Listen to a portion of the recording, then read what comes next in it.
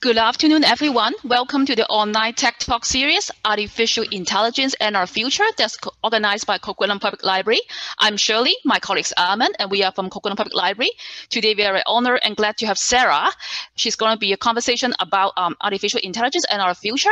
Sarah is a professional registered engineer with more than 15 years of experience in technology, energy, healthcare, and disaster response. So maybe let's start, Sarah, let's start and tell us more about yourself, please, Sarah. Sure. Thanks so much for having me today. I'm very happy to be on this call and chatting with you all about AI, a very interesting topic.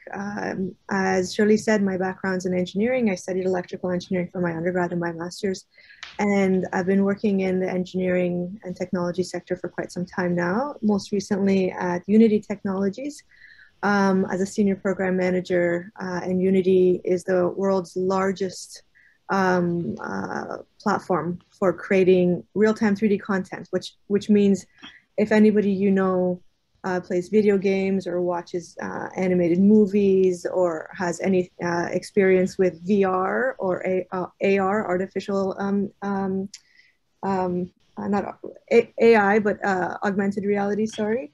The vast majority of it is built in the Unity platform. And we do a lot of AI and machine learning and simulation and synthetic data. So I'm very happy to speak to that. Actually, I just want to add that last Friday was my last day at Unity, and I've now joined another company, but I'm more than happy to continue speaking to this topic. Thank you, Sarah. So Sarah, we have another question for you. So what are the different organizations that you work for? Yeah, sure. Some of the different organizations that I've worked for some of the people that know me, I've shifted careers a fair bit, which seems to be a theme more and more as we catapult into the future. I worked in humanitarian response and disaster and relief with organizations like Doctors Without Borders and the International Committee of the Red Cross and the World Bank in at least a dozen countries around the world, mostly war zones and disease outbreaks, things like that. I've also worked in the energy sector for many, many years in Canada and the US, and most recently also in tech, in big tech for Unity. Great. So I'm sure everybody will be wondering, how did you get interest in artificial intelligence? Well, it's everywhere, all around you. I think one of the things that really got me excited and interested was we have someone at Unity who's the VP of AI, and he's just incredibly interesting. His name is Danny Lynch. He's worked at Unity, Amazon, Uber, Microsoft as head of AI again and again and again. And he would have these talks, and I would listen to these talks and just be in complete awe of the types of things that he's done, that we're doing at Unity, and that the future holds for AI. And I have two small kids. One is almost 4 years old, and one is about 9 months. And you can't help but think, what is the future going to be like for them? And how is AI going to impact them? And how has it impacted them already? And how is my life different? If I look back 40 years, I mean, we didn't even have the internet. So the rate at which we're moving into the future is incredible. And AI is going to be a big cornerstone of all of that. Okay, so in your opinion, what is artificial intelligence? Can you give us some definitions? Sure. So this is an incredibly interesting point, and I'd love to spend a little bit of time talking about this. Different people have different definitions of what is AI. So I just want to spend a little bit of time on this. When we have regular computer programming or algorithms, it's sort of like just a logical statement, if then. So if you can imagine, let's say I said there was a robot on one side of the road and I wanted it to pick up a box and cross the road and go and put it on the other side. And that was the algorithm I gave it. And it just had to do that. It had a stack of boxes and it would go back and forth and back and forth and back and forth. If a car came and hit it, it wouldn't step out of the way. If a wall was put in front of it, it would just stand in front of the wall. It wouldn't figure out how to go around it. That is an example of just an algorithm. If we talk about AI, the definition that we're talking about, or machine learning, let's say, it's a different way of defining a problem. It's giving something an end goal with a reward, and then allowing that machine to take in information and use the information on a trial and error basis to be able to reach that reward. So I want to give the example. I have a really sweet 9-month-old, right? And if you guys have, anybody on the phone has had kids, you can see this is totally what they do. You know, they start to crawl, they start to pull themselves up, and they pick everything and they put it in their mouth. They smack it on the table. They're using their senses, taste, touch, smell. They're using their senses to collect points of information. And then based on trial and error, again and again and again, they're forming an opinion based on a set of what we call reward functions. So we call it reinforcement learning. So this is basically nature is action. You observe, you take action, you get a reward, and then you repeat to make it better and better and better. So what do human beings do? We're here to survive. We're here to multiply. We're here to not get hurt. We're here to eat. So if we say that is the reward function, and for a computer, it could be like cross the road and don't get hit and put all the packages on the other side, right? And then you give it a lot of information and ability to collect more information, then it becomes not just a straight algorithm where you say, pick up a box and go and put it on the other side. It becomes an optimization based on bounds. So you give it an endpoint that's liked and a starting point, and then it collects information along the way and tries to optimize and create trial and error, and gets better until it reaches its goal. So artificial intelligence for a machine, just like for our babies when they're first learning, is trying to use what they have around them to get to a goal and as optimal a way as possible. The thing that's scary is that it takes my son maybe a year to learn how to walk and talk, and it could take a computer a couple minutes, couple hours tops. Oh, that's interesting. So Sarah, in your opinion, how can we apply artificial intelligence in our day-to-day lives? Well, we already are. There's quite a lot of things around us that are using some level of AI, and sometimes it's hard to know whether it's an algorithm or AI. So for example, if you have Alexa at home, or my daughter loves to say, hey Google, play Peppa the Pig on Netflix, right? And she's learned how to do that, even though it drives me crazy. With that, is that an algorithm or is that AI, right? Is it just picking up the word play and then Netflix and then the name of the program, or is there something more behind it? So we are using, and maybe this is going to touch on some more questions that you have later on about what AI is going to be like in 10 to 20 years. We are using some, I'd say, lower level AI, but into the future, it's going to get more and more and more advanced. So let me give you a couple of examples. At Unity, we have a lot of games. People create games in the Unity game engine.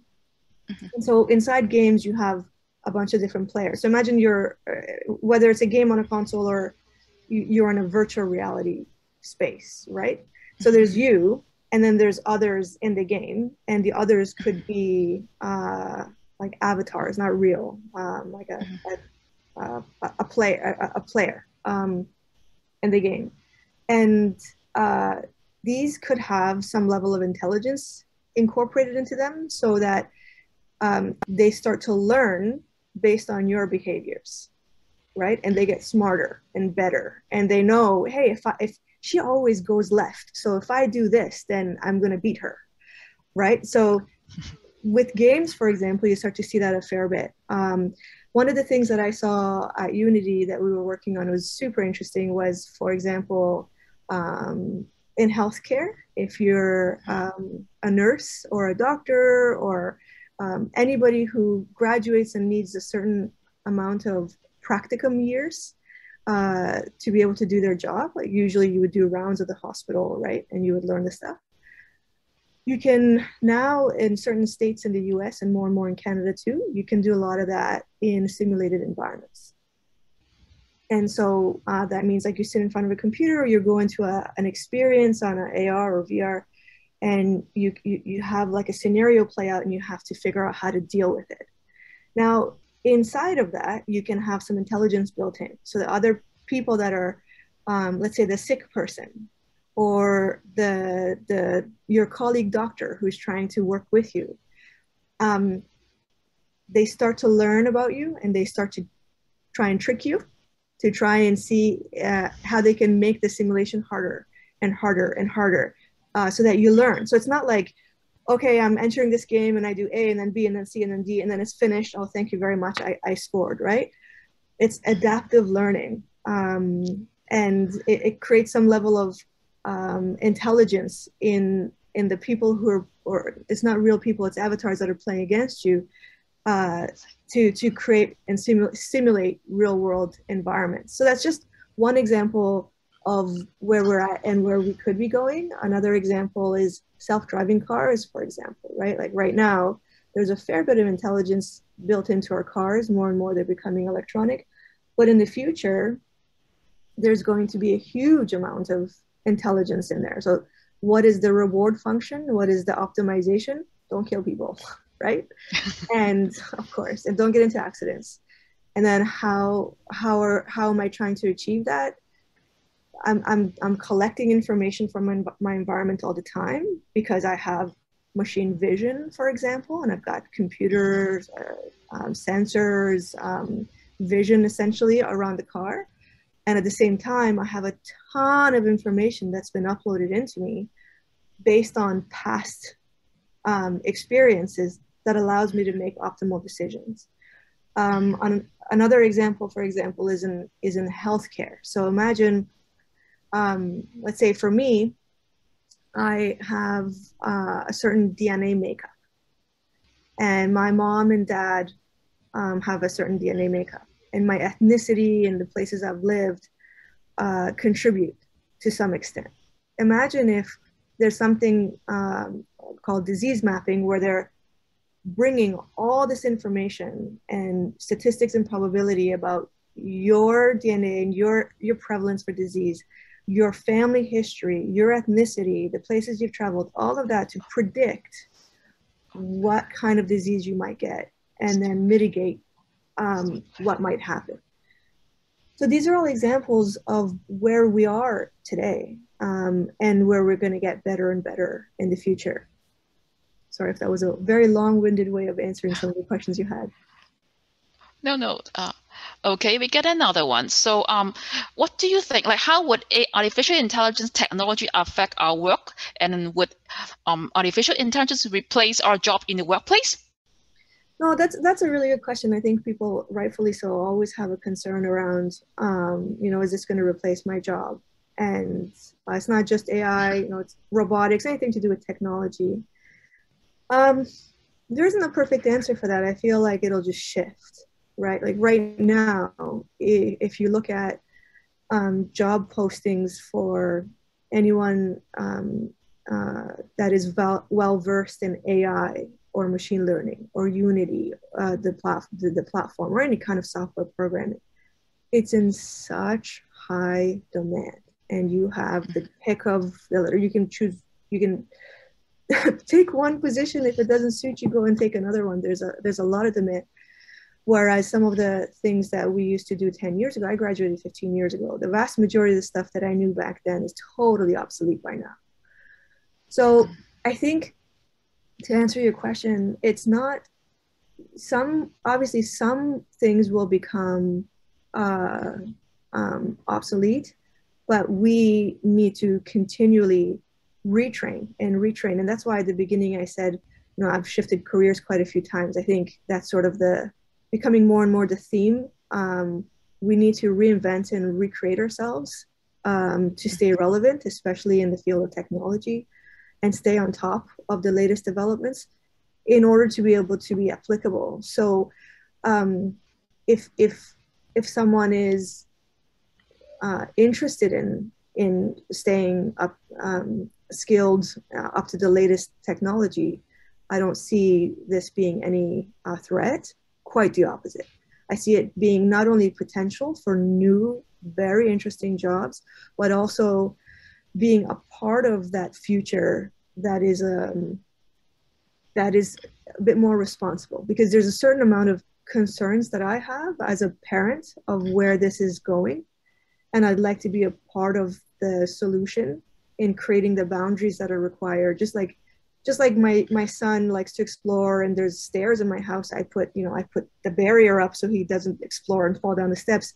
The same, if we're creating this new world of AI and robotics and so on, we need to make sure that we put in parameters in place and be a part of that discussion, so that the future is what we want it to be, and it's not as scary. Awesome. I will be asking some questions as well. How will AI change our future? And could you give us some examples of that? Yeah, a lot. I mean, I think some people, we watched a lot of movies like The Terminator. Did you ever watch the movie Her? I haven't watched Her, but definitely have seen The Terminator. So if anybody on this call hasn't watched the movie Her, Her, I really recommend it, because it's all about AI. And it's crazy how accurate it is. And the ending of the movie is just spooky and really, really good. So what does the future look like? I think one of the things that we've seen again and again in movies is this like evil overlord that all of a sudden, like in our robot, like switches and decides that they need to take care of us. And because they need to take care of us, they have to imprison us or something like that. I mean, I don't think that we'll get there, and I don't think it's us against the machines. And that's one of the reasons why I was saying I think we need to be a part of this every step along the way. And there needs to be really good regulation set in place, which is a whole other topic I'm happy to talk about. But what the future looks like, I think, is not so not only black and white, but 1 or 0. I think it's going to be a lot more mixed. So whereas whereas we might say, okay, there's the machines and there's us, actually I think we are going to start using machines and AI. Whether, sometimes people like Elon Musk and others talk about like implants and like cyborgs, and maybe we're going to have extra processors in our brains. I don't know. I mean, to some extent you can argue that, like your iPhone is already some sort of, extra brain, because it certainly is for me, because I can't remember all the passwords that I have for everything, and I store it on my phone.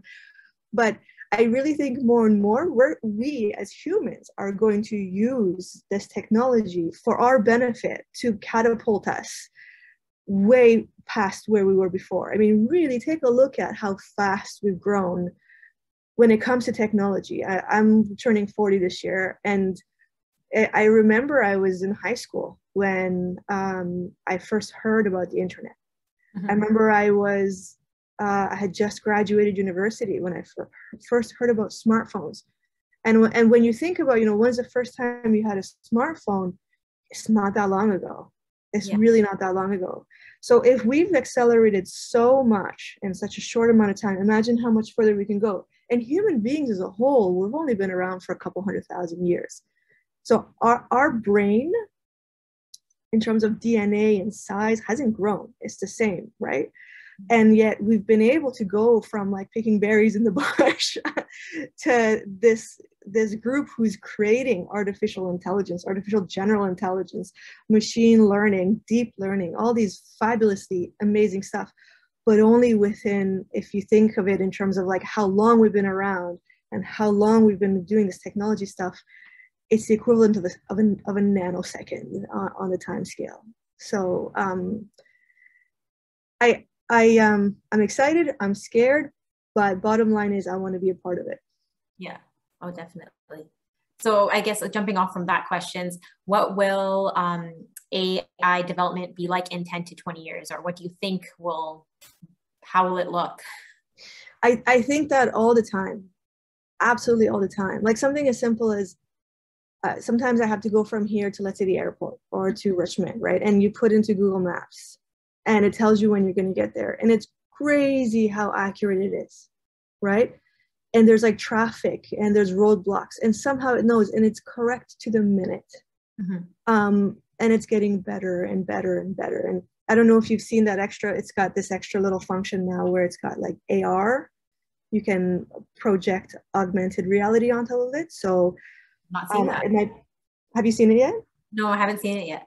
So I don't know if that was a beta, but like you can hold up your phone as you're walking. Because you know when you're trying to find something and you're like, I know I'm here. It says I'm here, but I can't find the thing. Yeah.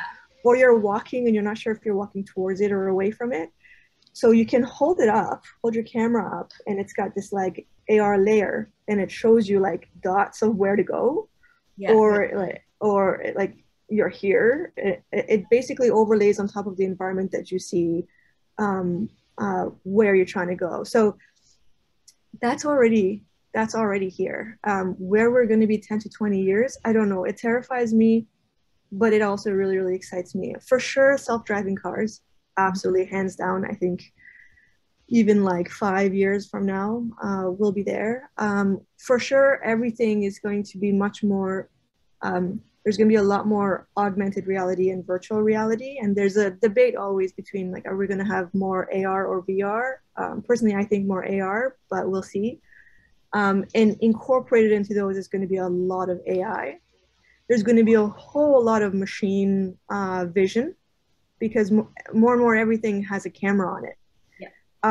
And with camera comes information, and with information comes training of computers to be more and more like us. Yeah. And I don't know if you've heard of the word, have you heard of the word the singularity? I have not. So the singularity is a point in the future, and some people like talk about it as if it's like this really spooky thing that's going to happen. It's a point in the future where you're not going to know whether you're talking to a machine or a human being behind a computer, because they're going to be that advanced. Mm-hmm. And so it's not just like being able to answer intelligently, but it's also what we call intrinsic characteristics like curiosity and happiness and empathy and more human. Yeah. So that point in the future, some people say is not that far away. So yeah, let's see. Awesome. And what are some typical jobs that are related to AI right now, or what can we be prepared for in the near future? So for maybe like some students, what they can look for, or just... I think there's a ton out there, just a ton. And again, if this is an area you're interested in, if you're studying, if I could go back, I'd study this very deeply and become an expert in this, because you'll always have a job. Mm-hmm. So, you know, if you're studying computer science, or if you're studying engineering, in particular electrical or computer engineering, those are a couple of good areas to study. And then if you specifically want to work in the space, there's a bazillion tech companies hiring right now. And AI is one of those things that it's not applicable to one industry. It's applicable to every industry. I mean, we can use it in finance, healthcare, automotive and and transportation, construction, and architecture. Every single sector that you can imagine. Everything from that to like, there's these little robots that will deliver food to your house. So like, you're hungry and you order, and then I haven't seen them here yet, but they're definitely in the States. They will. It's like Uber Eats style, but it's like a little cute little robot. It'll go to the restaurant, they'll load up the food, and it'll come to your house, and you'll just pick it up. It's so cute. Yeah. But like the optimization of how you send those guys out and where they go is so interesting. And totally see like delivery robots being on every single sidewalk in a couple of years. Yeah, that would be pretty cool to see. That would be really nice during exams, I'm sure, for students when you're, you know, sitting down and trying to. I remember when I was in university and we had final exams and I had to like stop for a minute and go grab a pizza, and it was like midnight and everything was closed. I was like, oh, if only somebody could just bring me some food. You can have that. Yeah, so it seems like AI is going to be, it's here to stay, and it's going to be just in our day-to-day lives in the next, like, especially in the next couple of years, that like everything is kind of changing, and it seems like we're kind of in like a transition period, I guess. Yeah, I feel like we are. It's interesting you say it is a transition period, but where does it end? And you know, a transition feels like it goes from one steady state to another steady state. But I don't know what the other side is. So is it just like a continuous change? Yeah, no idea. I guess one of those questions that it's a wait and see, and we'll have to see what happens. And those are the questions that we had for today. Thank you, Sarah, so much for joining us this afternoon. My pleasure. I learned a lot. Hopefully everyone else watching this has as well. And thank you so much.